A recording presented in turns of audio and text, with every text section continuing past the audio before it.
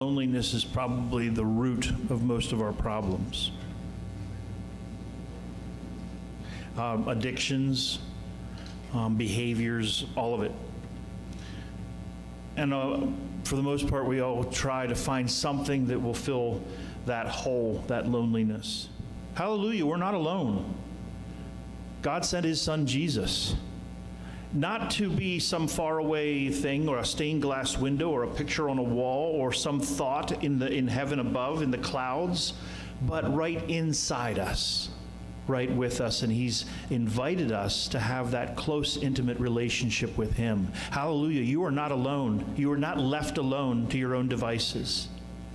This is powerful.